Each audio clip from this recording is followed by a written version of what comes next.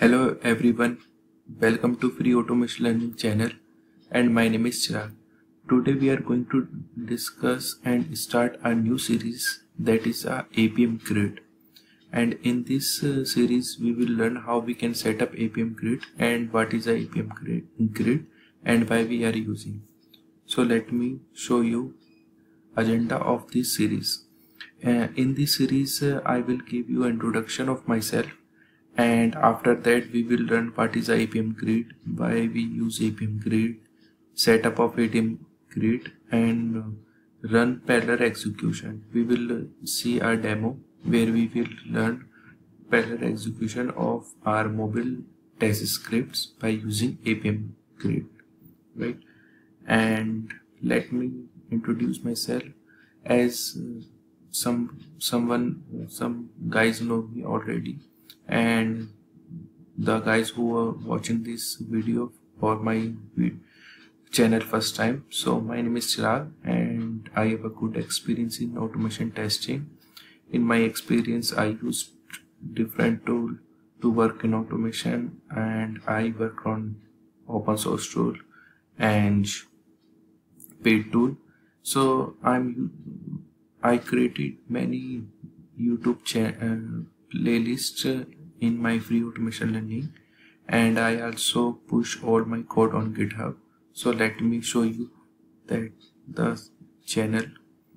This is all the playlist which I have created. I have created for Jenkins, I created PPT, Cucumber tool, Maven, Anj, Selenium 3, and APM mobile device automation, Selenium WebDriver.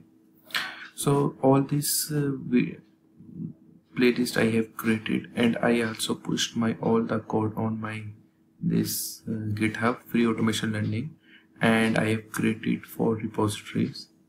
You can see a Cucumber framework, APM, TestNG framework, and Selenium WebDriver 2.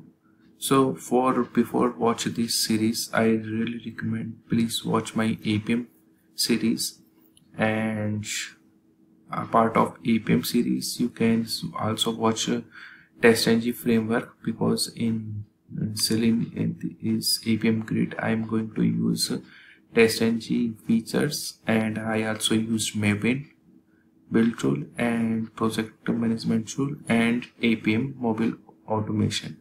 So you should have the basic idea of these 3 tools, and after that you can go to use APM grid in your project, right? So let me continue with my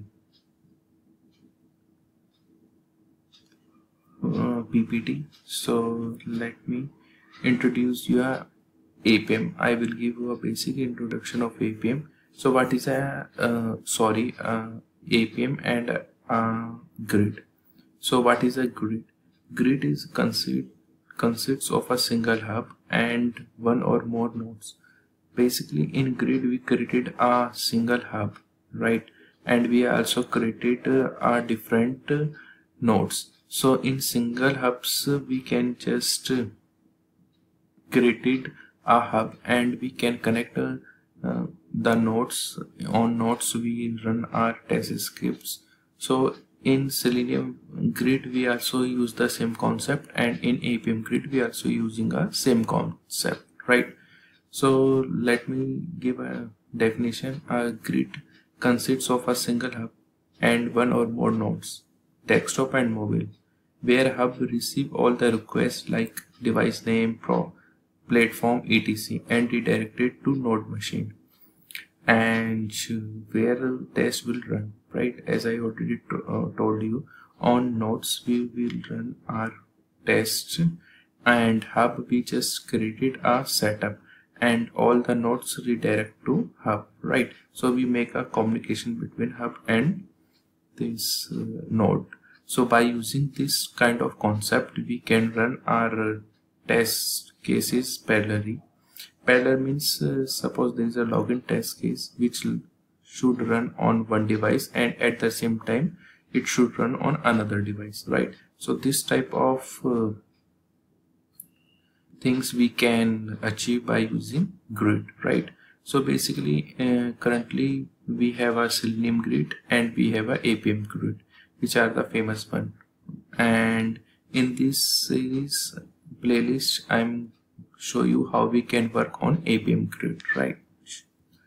And this is for about my free automation learning channel contacts, and this is my free automation learning @gmail.com. If you have any suggestion, any query, you can mail me, and you can also put your comments. And this is all the basic introduction of the grid, and we will start APM grid from my next video. So bye bye, take care.